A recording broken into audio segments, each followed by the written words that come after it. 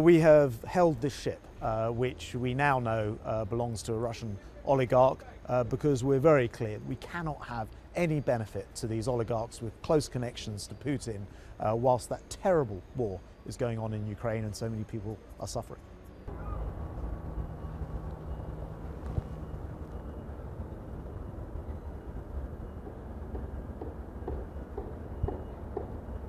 Yes, at the moment the individual's not sanctioned, but we know that the connection is there. I should say the ship was deliberately masked in very, very complex ownership structure, as if to deliberately try to deny the reality of it.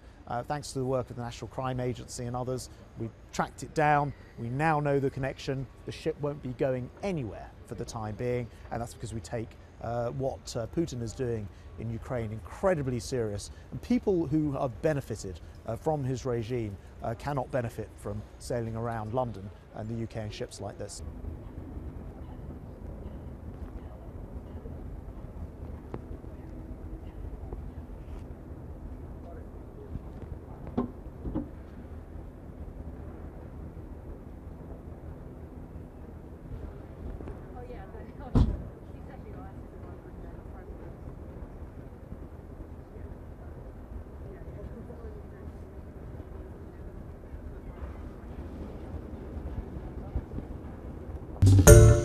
Hi everyone, George Stephanopoulos here. Thanks for checking out the ABC News YouTube channel. If you'd like to get more videos, show highlights, and watch live event coverage, click on the right over here to subscribe to our channel, and don't forget to download the ABC News app for breaking news alerts. Thanks for watching.